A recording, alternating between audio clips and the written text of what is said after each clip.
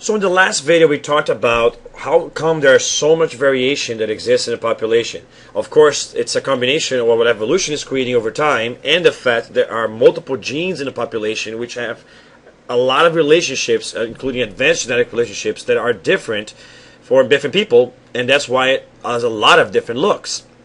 But remember that no matter how you look at it, a population will be a group of members of the same species, or members which can interbreed. Because remember, for example, it is possible for two different species to actually have children. For example, a lion and a tiger can do offspring to create what we call a liger. You see some examples of them here. There's the same thing about the mule. But these things will not be capable of interbreeding, so they're not really part of the populations that they represent. And they're not going to be passing on their genes since they're infertile. So populations are going to be isolated from each other, or from other populations of different species, which means each specific population has what we call a gene pool. But to define this gene pool, or what exactly is the population is like, you have to look at what is called an allele frequency, or the frequency of the existence of each type of one type of gene. To keep this simple, we're going to talk about a trait that only has two types of genes, because remember, in reality, it's going to be much more complex than that, because there are so many traits with multiple genes to determine the trait. Sometimes a gene determines many traits. Sometimes there are multiple alleles for each trait. Sometimes there's more than one gene to determine the relationship with things like epistasis. And sometimes multiple genes will act together with the environment to create the trait. But to simplify things, let's consider that a certain character is actually determined by only two alleles. Each allele determines one version of that character or one trait. How common is each allele or each trait in the population is going to help us define that population or the gene pool of the population.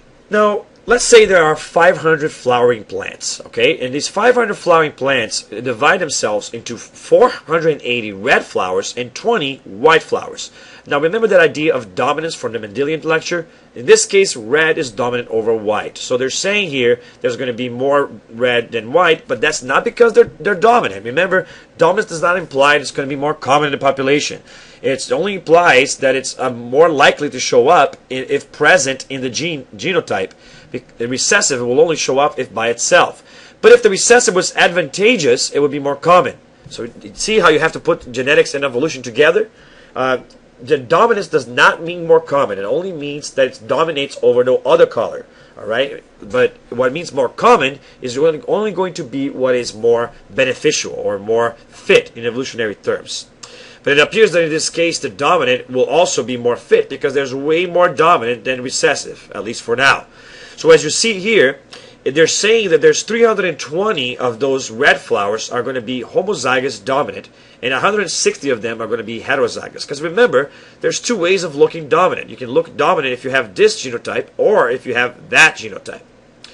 But if you want to look recessive, there's only one way of looking recessive, if you have the homozygous recessive genotype. That's why the numbers of that genotype are going to match the numbers of the recessive phenotype.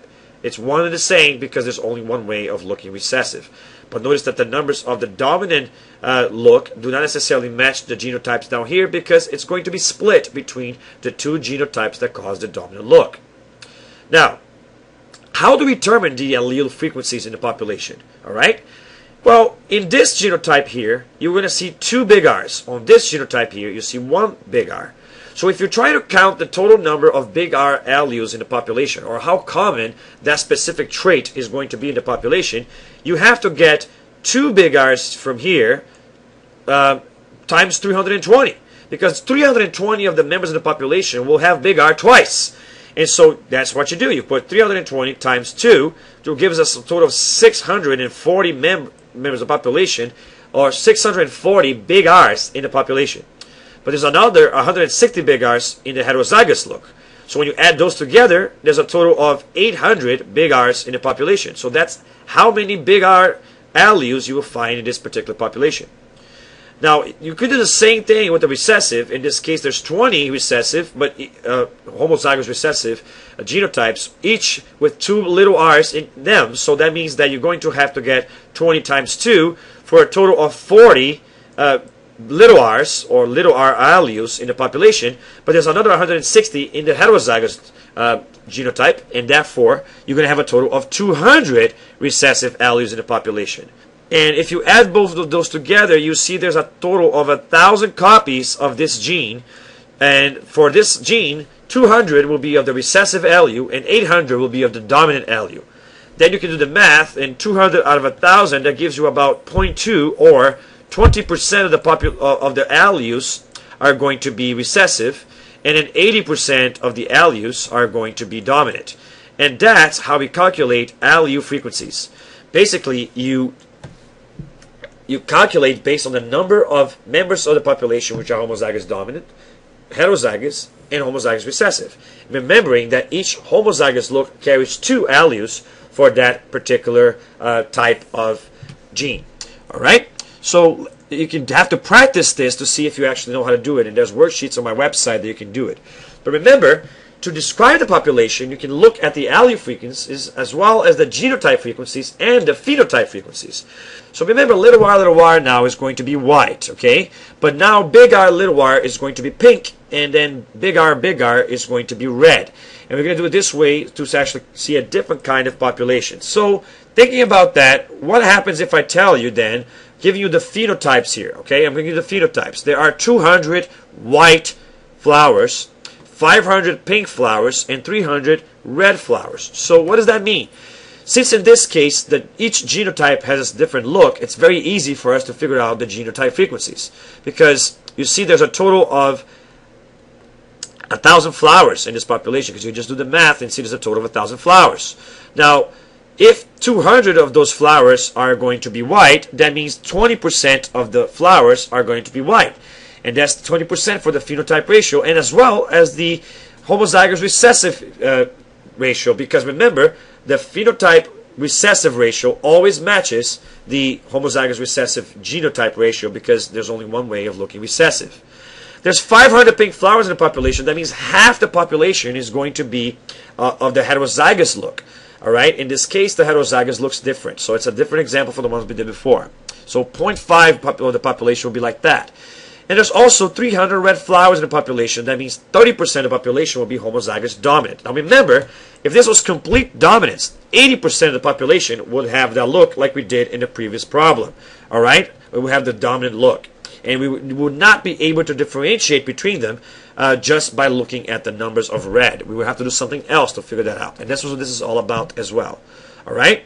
Now let's actually calculate the allele frequencies based on what we just did. All right?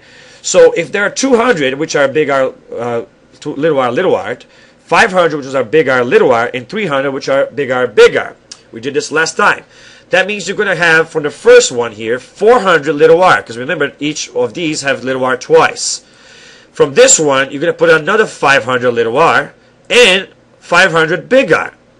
And on the bottom here, you're going to have big R twice for a total of 600 big R.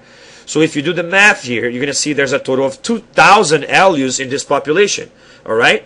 Now, out of those 2,000 alleles, what are the allele frequencies? Well, they're going to be 400 plus 500 little r's, so a total of 900 total out of 2,000. If you do the math, you're going to see that 0.45 of the population, or 45%, is going to have little r alleles. And then you're going to see that 1,100 out of 2,000, or 0.55 or 55% of the alleles are going to be big R. So now you see how you calculate the phenotype ratios, the genotype ratios, and the allele frequencies. All right, so I hope you understand how to do this. But let's do yet another example to make sure that we know how to do this.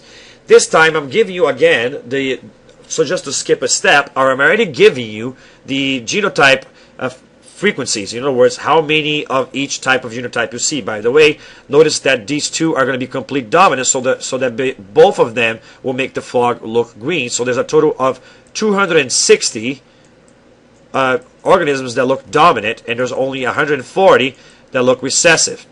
And that means that the total number of people in the population, in this case, would be 260 plus 140, which will be 400.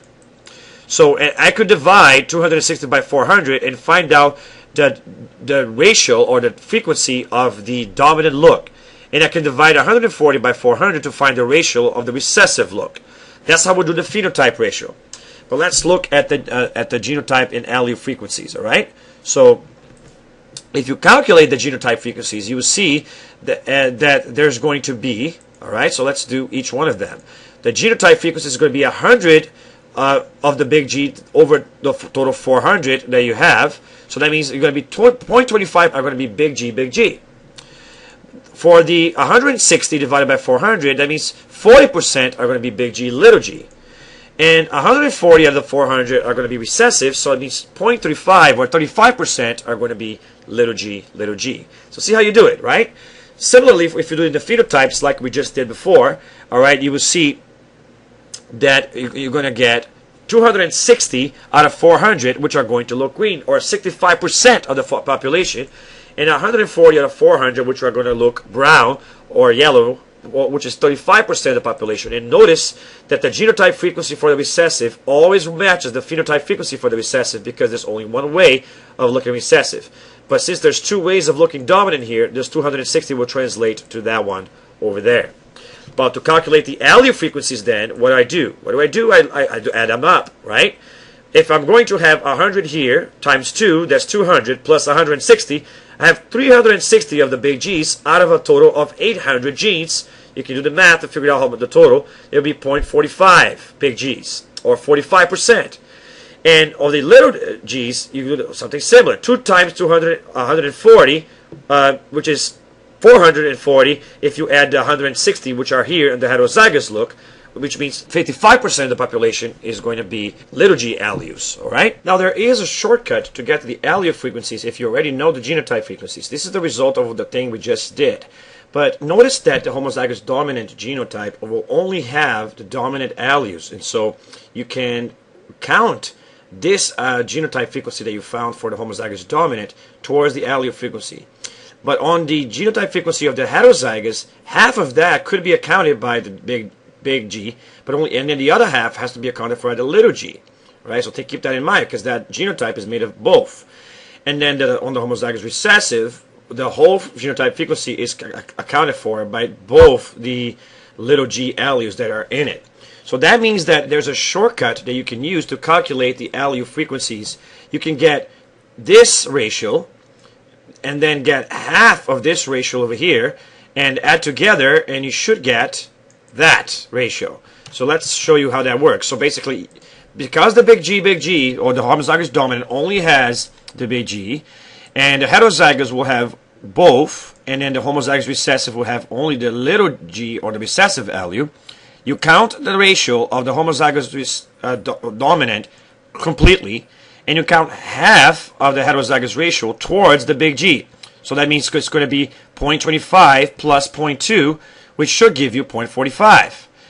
And you do the same kind of principle for the homozygous recessive, and you can account half of the ratio of the heterozygous, so you get 0.2, and all of the homozygous recessive ratio, so which is 0.35, which should give you 0.55.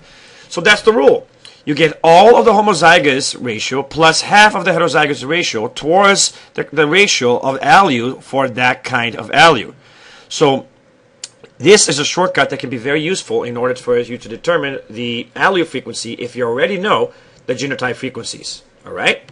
Now, on the next video, we're going to be talking about how to use this to actually do Punnett squares and population predictions across generations. I'll see you guys then.